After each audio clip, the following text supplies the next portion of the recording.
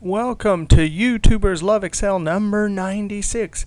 Hey, if you want to download this workbook and follow along, click on my YouTube channel, then click on my college website link, and you can download the workbook YouTubers Love Excel 93 and 96. Hey, 96 here. We have a name trick. Now, sometimes you have tables. One table, two table, three tables. And you'd like to be able to print all three of those tables out on separate sheets. So there's a way to do it using a name. And this will be a printing and go-to trick also. Let's highlight this first table. And the way you highlight this table and this table and this table at the same time is to use the Control key. So after selecting the first range, hold Control, and then click and drag on the second table. Still holding Control, click and drag on the third table. I've highlighted 1, 2, 3 tables. Now you can name that selection, even though it's not next to each other, a single name. I'm going to click up in the name box. I'm going to name it something short. A, enter. Now I'm going to click over here and click on the drop down and point to A, and sure enough, instantly it highlights those three areas. Let's do that again. I'm going to highlight this, hold Control, and highlight this. And I'm going to come up to the name box and type B, enter.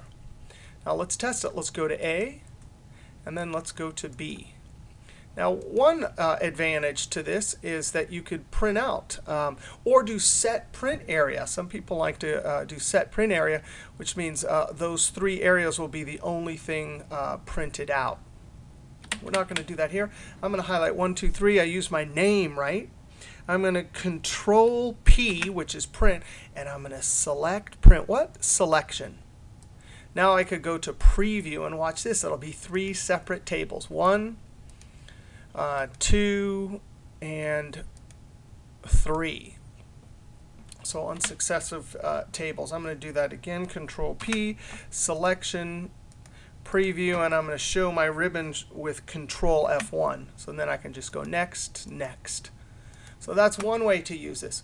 And then if you go to B, then you could do Control. It highlights those instantly, so you can have lots of separate tables on one sheet. Control P, selection, and preview, and then go to next, and it's highlighting just those tables. Now here, that's a good enough trick, but here's one of the weirdest functions you'll ever see, the areas functions. And I don't have a good use for this, but it's so funny that I have to show it to you. There are uses for this. I actually have used it one time.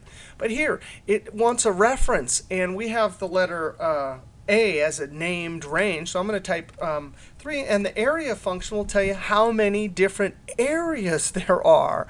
And there you go. It'll say 3. If I click here and hit F2 and change this to B, it'll tell me that there's 2 separate areas in that named range. So that's a weird function there.